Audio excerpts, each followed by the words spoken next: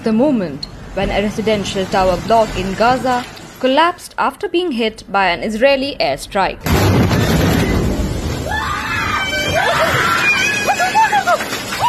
The Israeli Defense Forces claim it conducted these attacks against terrorists a day before the holy festival of Eid.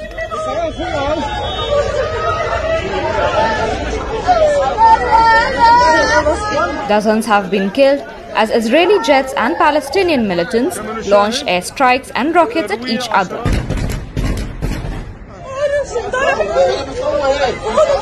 The situation has been tense for the past few weeks. More so after Israel threatened to evict some Palestinian families in East Jerusalem.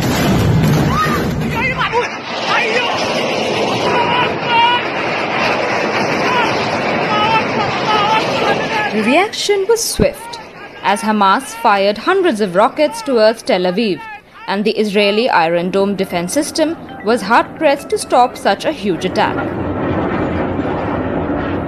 Some rockets got through the Iron Dome, killing 5 and injuring over 100 people till the 11th of May. One of the worst hit areas was the city of Holon, just southeast of Tel Aviv.